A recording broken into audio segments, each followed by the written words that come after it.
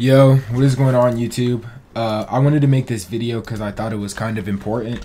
A lot of people DM me on Discord apologizing for the mean things they said. I mean, there was a lot of accusations going around and things of that nature, and I kind of exposed all of it, exposed all my enemies and destroyed them.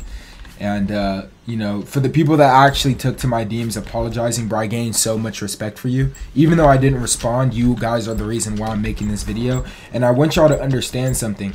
Even though that those people who did those accusations did a lot worse things than I've ever done in my life, at the same time, sometimes I'm toxic, bro. Sometimes I respond to toxicity with way worse toxicity. Sometimes I cuss out people when they don't deserve it. Sometimes I be mean. And it's kind of like, you know, most of the time I do it on YouTube and things of that nature. It's purely for entertainment purposes because I know when I roast people and shit, you guys are laughing. But, man, sometimes, you know, I take it too far. Like, you know, like, for example, maybe my member, you know, accidentally does something stupid and I'll be like, yo bitch, what the fuck, like just super angry.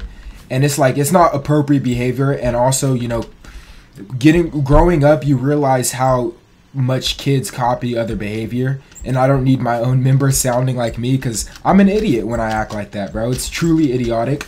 I'm a very intelligent human being. All my members know this, and it's below me to act, you know, respond to hate with hate.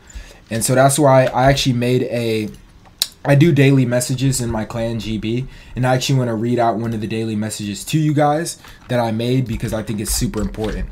So it reads, responding to hate with hate only generates more hate, making it a never-ending cycle of negativity, toxicity, and hatred.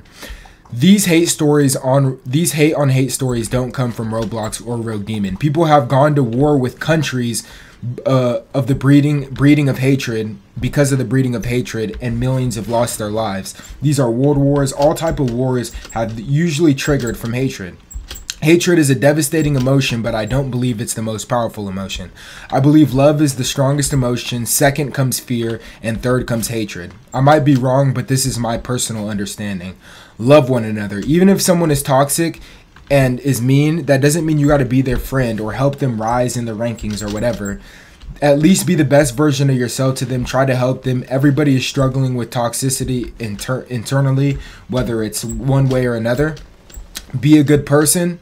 Remember, God isn't always pure peace. Now, this is religion stuff, so I don't want to talk too much about it. But what I will say is you shouldn't judge a person on how they act, but you should judge a person on how they treat you on a personal level. And like, because when you are talking to someone one-on-one, that's when you typically get who they truly are as a person.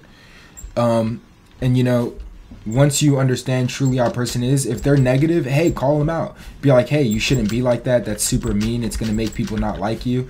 And you know, if you're one of those people who can't take constructive criticism, and if somebody says something like that to you and your immediate response is to get angry, then you got to work on yourself, man. Because if my members were like, yo, Xavier, why'd you say that? That wasn't cool. But I'll really sit there and I'll think about it, and I'll be like, man, why did I say that? I didn't need to say that.